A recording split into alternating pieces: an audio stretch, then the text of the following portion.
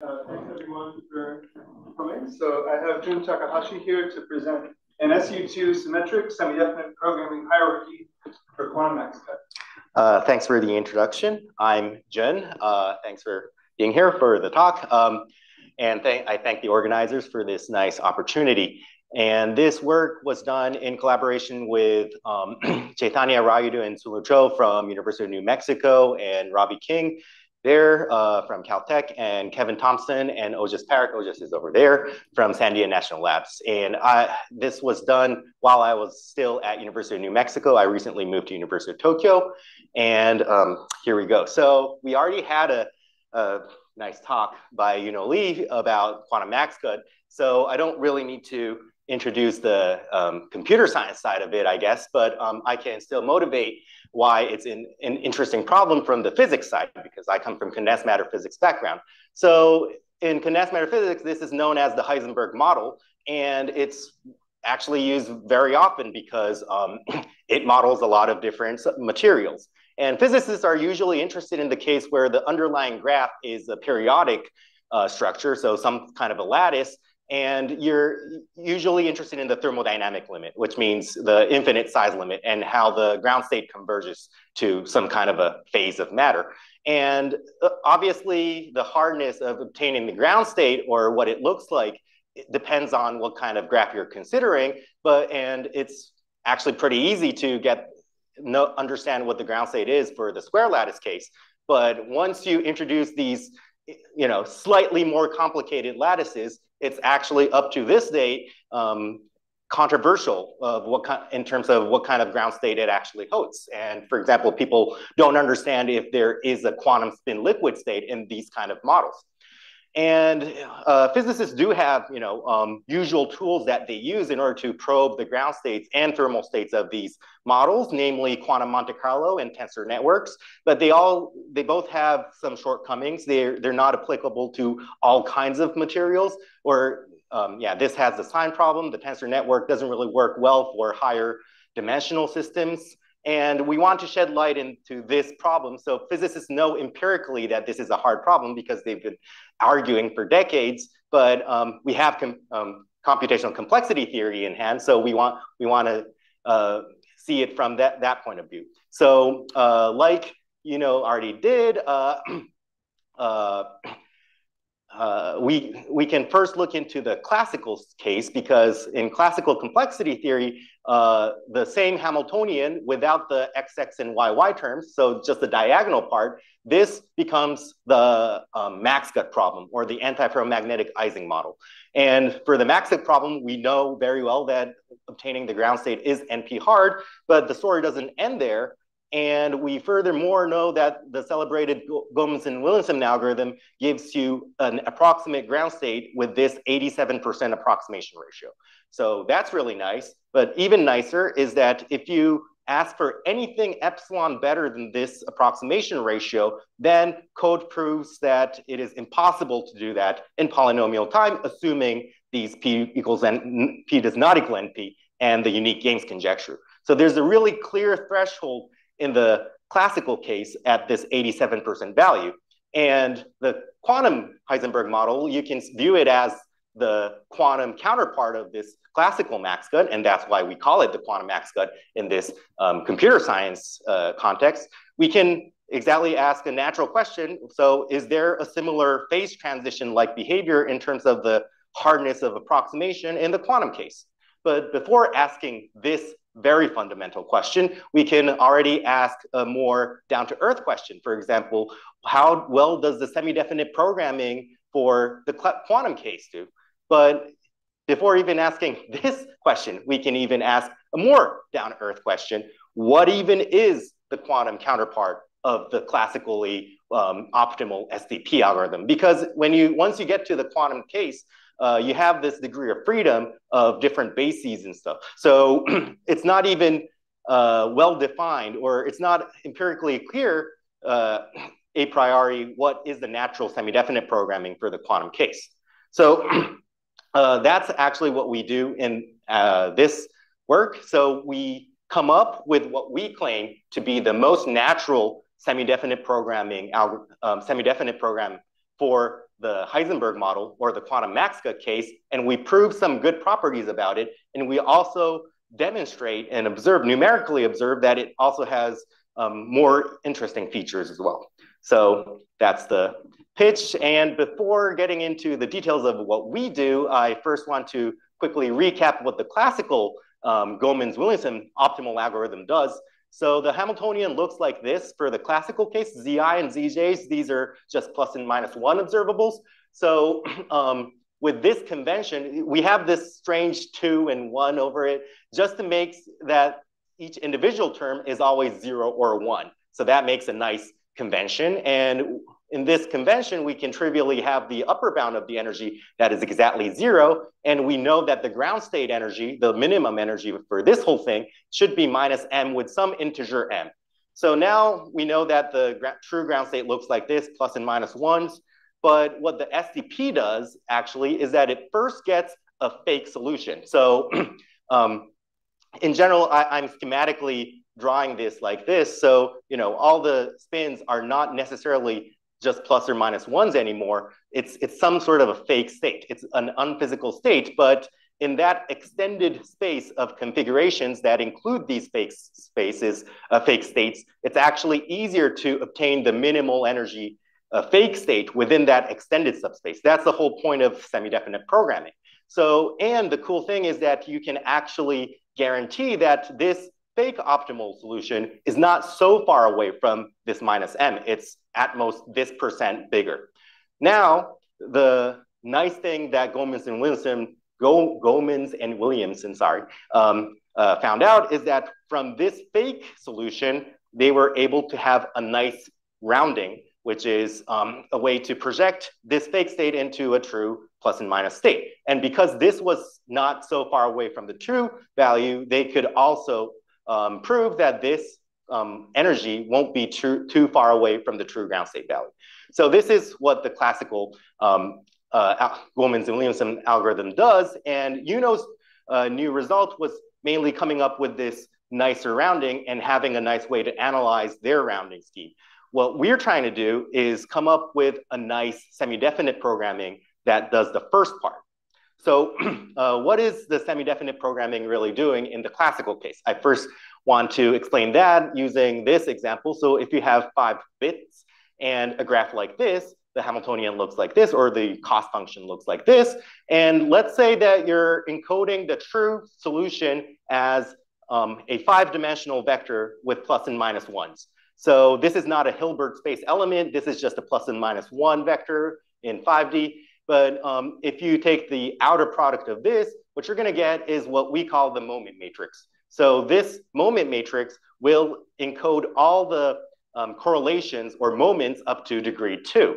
And the nice thing about this is that because of this construction, you can always guarantee that this has to be positive semi-definite, meaning that you never have a negative eigenvalue of this thing. And if you look at this moment matrix for a while, you notice that, hey, everything that comes into this cost function actually also shows up in this moment matrix. So you can turn this whole thing around and come up with a semi-definite programming problem, meaning that you want to minimize. So sorry, I'm just getting rid of this minus sign and writing maximize just to save space here. But anyway, you want to minimize the summation of these elements in your matrix that has to be positive semi-definite. And this basically corresponds to some sort of a similar optimization problem to the original problem. And you should notice, you can notice that the diagonal elements here are all ones because it originally corresponds to things like zi squared. And zi's have to be plus and minus ones in the original problem, so they have to square to 1, and we're taking that into account. And in the true moment matrix, everything, because everyone is plus or minus 1, everything has to be plus or minus 1 basically, but we're not imposing that here because imposing that will make this optimization problem very hard to solve. But if we allow any kind of real number here, then this whole thing is actually polynomial time computable. That's semi-definite programming. So we just run that, and hopefully, if everything is something like 0.9 or minus 0.8, if they're close to plus and minus ones, we can interpret this as some sort of a low energy state. And that's essentially what Goemans and Williamson is doing. So, okay, we have this moment matrix. This moment matrix plays a central role in classical semi-definite programming. And if you look at this, you can notice that each rows and columns, they're labeled by ZIs. So from Z1 to Z5 in our example. And you can actually imagine a larger moment matrix that also contains rows and columns corresponding to higher order moments, like Z1, Z2 and stuff. And that will contain a more intricate or more fine-grained information about the state you're trying to get. So it corresponds to a better approximation. And that's exactly what this Lazar hierarchy is. And basically, if you contain everything, all the moments up to the kth degree or k body terms, that's called the kth level of the Lazar hierarchy. So in this case, because we only have one body terms as the labelings of rows and columns, it's the level 1 Lazar hierarchy.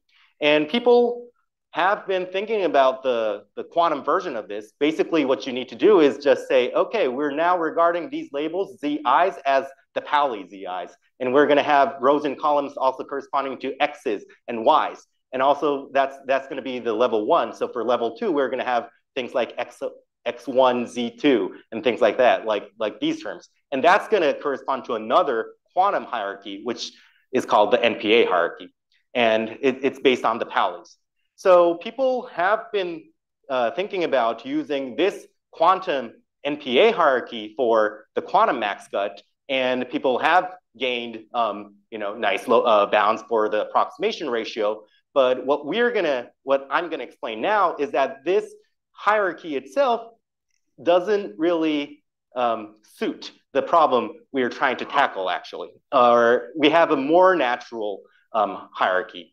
And okay, this is something already explained, so I'm just gonna quickly go through. If you look at the quantum MaxCut, so again, we have this strange coefficient of 4 and 1 just to make that the lowest and largest energy or eigenvalues are 0 and 1. So that means this is actually a projector. And it's a projector to this singlet state. So we're just gonna write the singlet projector as Hij.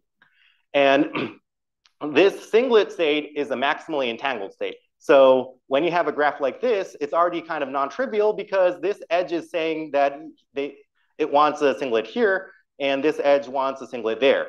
But because of monogamy of entanglement, that can't happen simultaneously. So what ends up being the ground state is a superposition of these two states.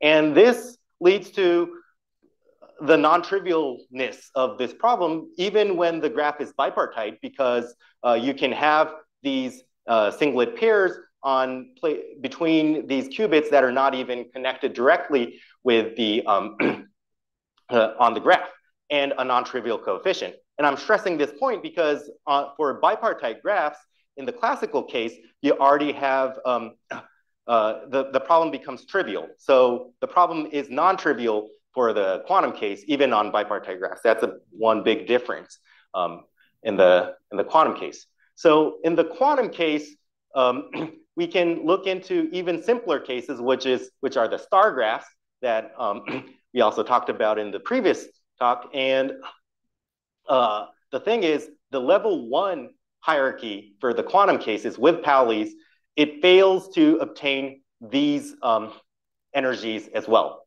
which is not immediately super bad per se, but it does contrast very sharply with the classical case, because for the classical case, the case with bipartite graphs is not only trivial, it's also actually already exactly solvable using the SDP. So although semi-definite programming answers are supposed to be lower bounds of the true energy, for the classical cases with bipartite graphs, it already matches exactly with the true ground state energy. So level 1 classical Lazar hierarchy was already enough for these trivial cases, whereas for the quantum case, the level 1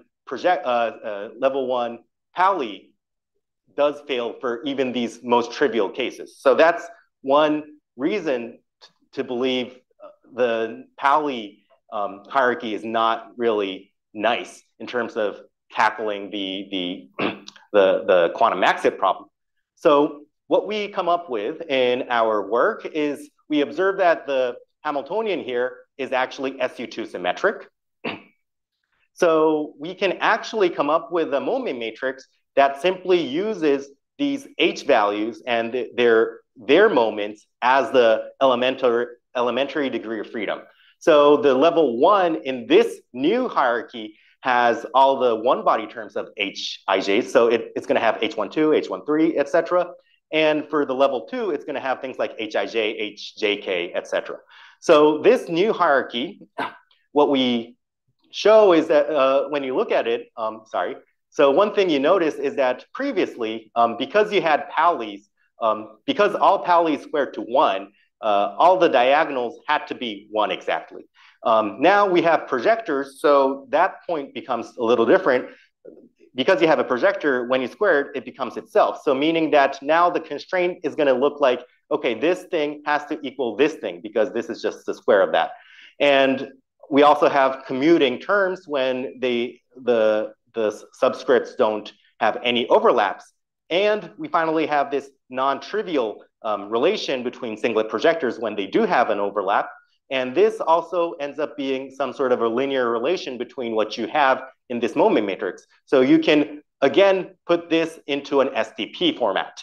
And we can prove that all you need are these 3 relations in order to have convergence. Again, we can prove that when you have large enough, okay, sorry, I might have skipped this, but just like in the classical case, we can prove that when you go to high enough degree, the hierarchy converges to the true ground state value, which means that we can view even the level 1 as a first order approximation for a systematically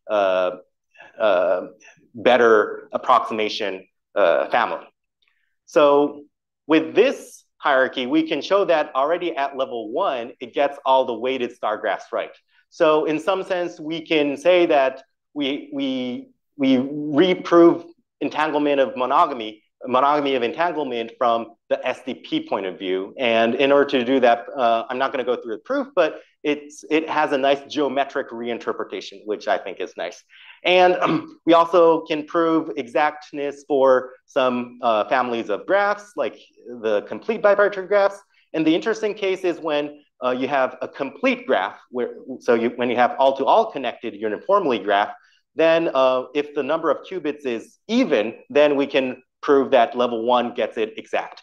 And for odd number of qubits, it always gives this 3/8 error for some reason, and which we can prove for level 1. And so there's a big difference in terms of parity for the complete graph case, which, okay, thanks.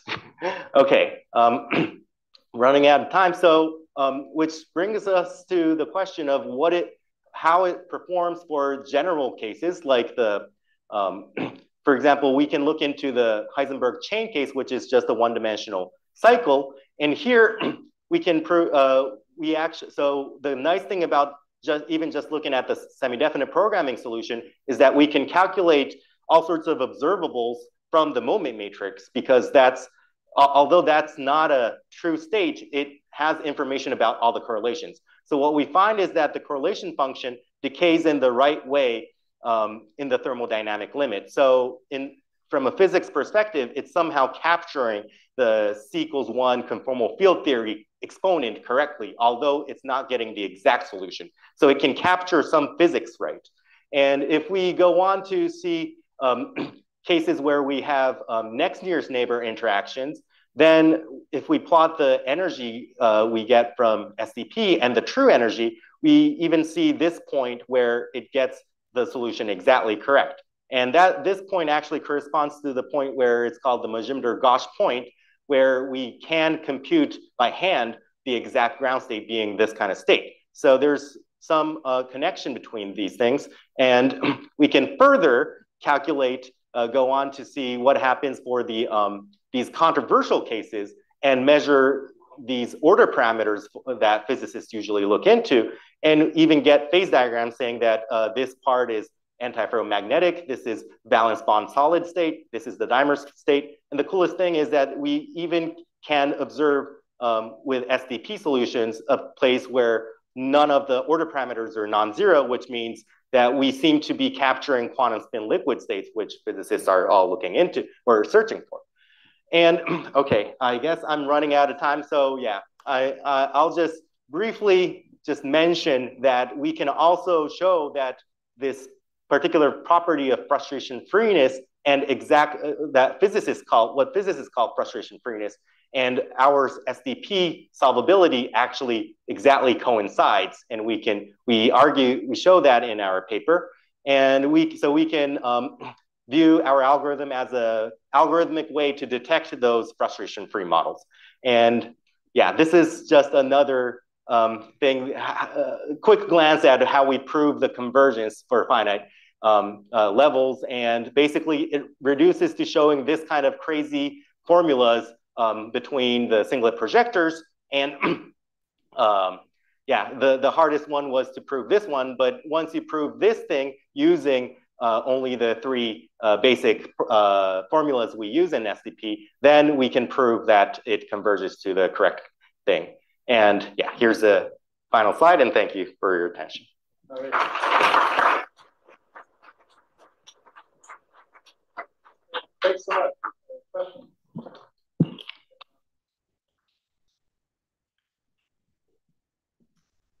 Thanks for the talk.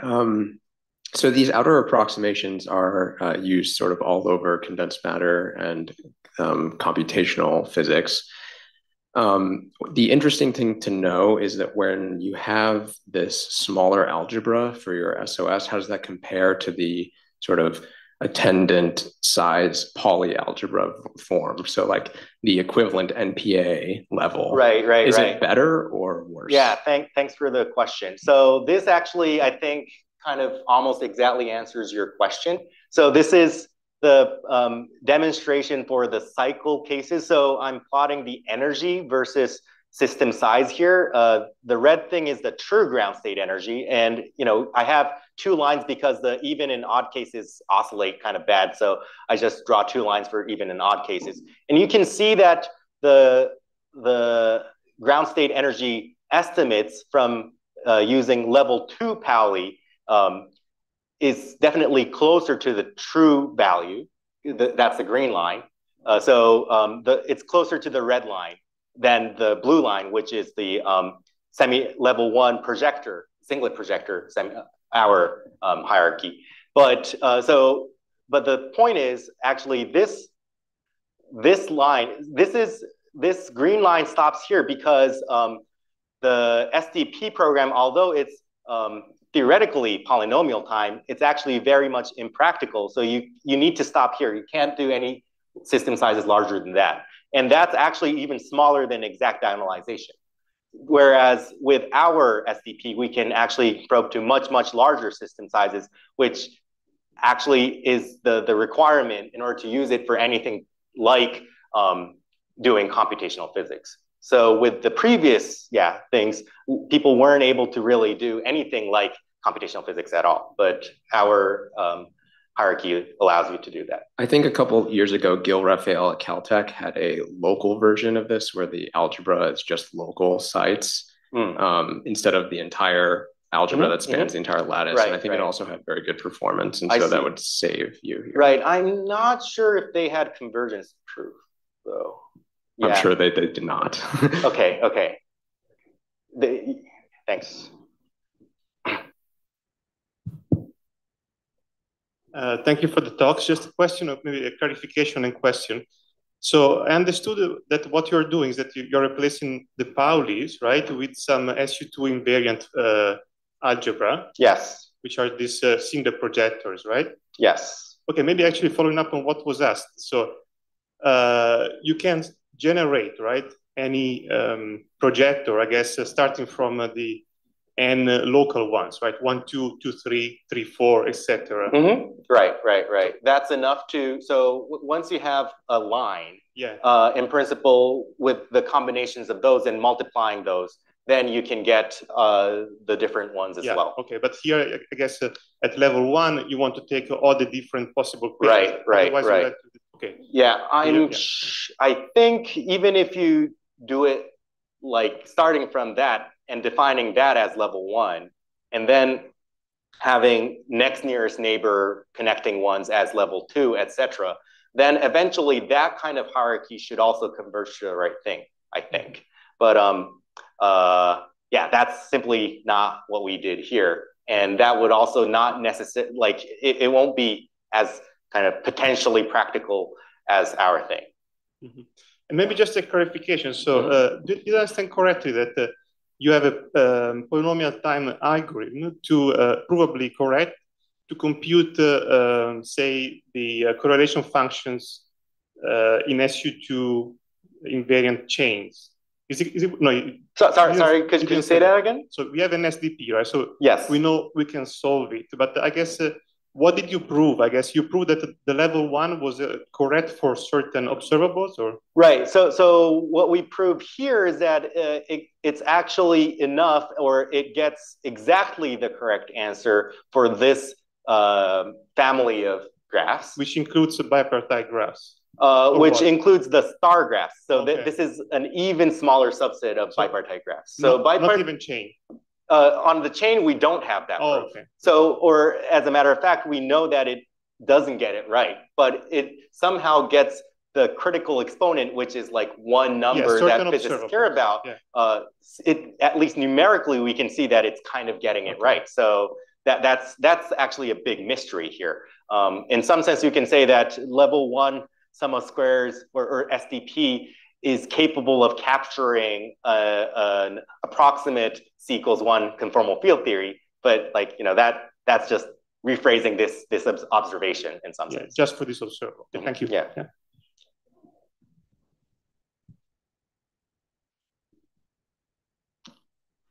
I have one question. Would you mind expounding on this frustration-free? Oh, yeah. Thank you. Yeah. Sorry, I should have timed my thing a bit better. So frustration-free models are, in physics, they're basically defined as models where the ground state is a simultaneous ground state of all the individual terms in the Hamiltonian.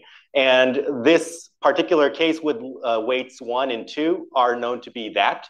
But if you actually look at the ground state, that's not literally true, because I plus 1, that's something like this. This bond, for example, is not satisfied.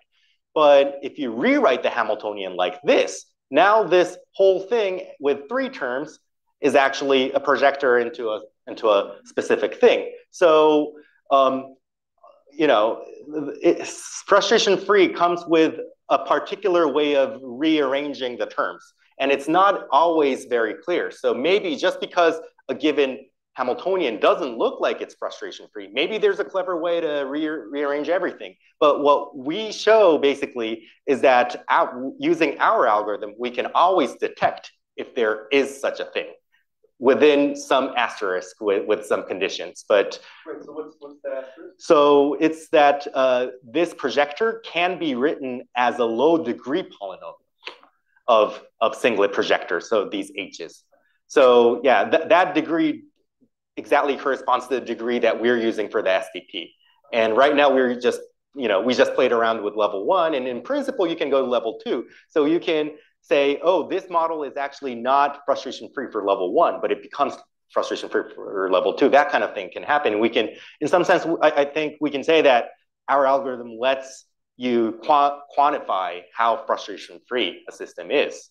And I think that's pretty cool. Thank you for the question. All right, that's all the questions now. Thanks so much. Thank you.